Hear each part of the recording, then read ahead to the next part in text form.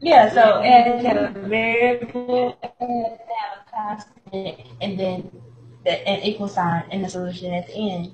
So we're gonna start with an example.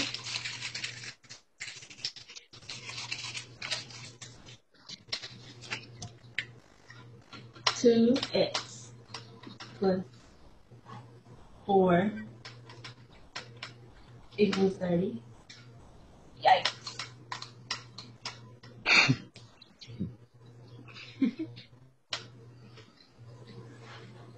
Okay, now, you know what the first step is?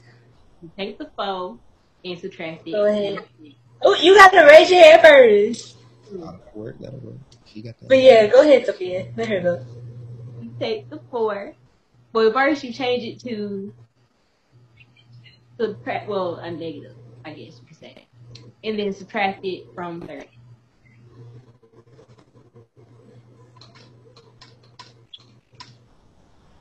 Okay, what else?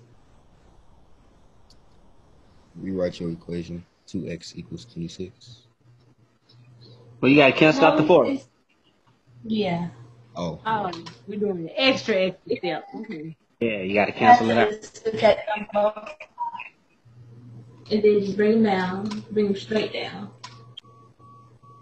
Equals 30 minus 4. 26. Okay, it wasn't it. What's next? Okay, well, you still trying to get the dang, what's the letter called? The X's again? I forgot what's it called. Variable. The variable, yeah, get it by itself. So you divide How? 2. Divide 2 from both sides. Yeah, divide the 2. On both sides. And then what happens to the 2's? They Cancel out. cancel. Right. And then the next step is to Divide 26 divided by 2. Oh wait, that's it. What's the equation after you cancel the 2's? Oh, X. Equals. Bring the X down. Equals 26 divided by 2.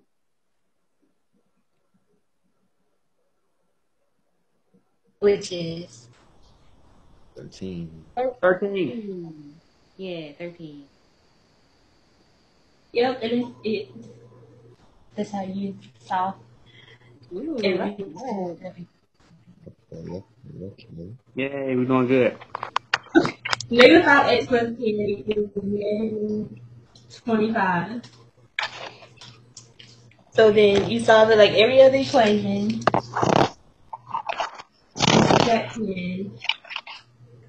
You subtract 10 from both sides.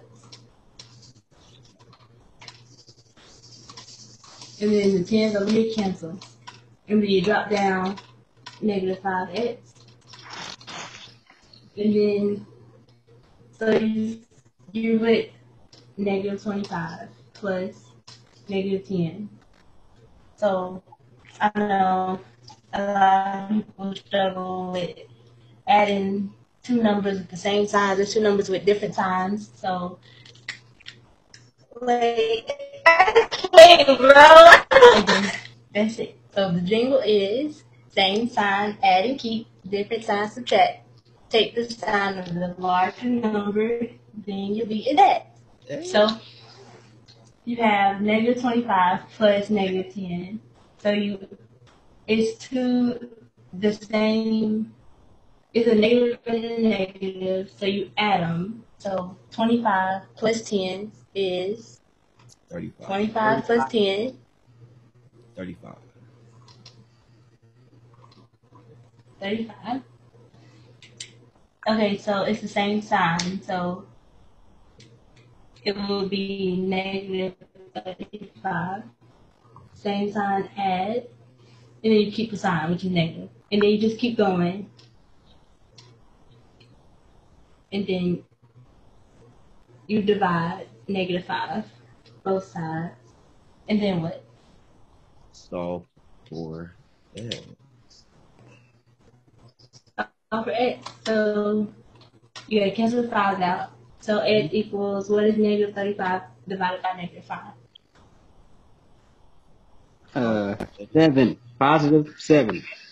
Positive 7, because it still applies here too, because it's when you're multiplying, when you have two negatives, it equals a positive always. So then Right. that's Yeah. Yes, ma'am.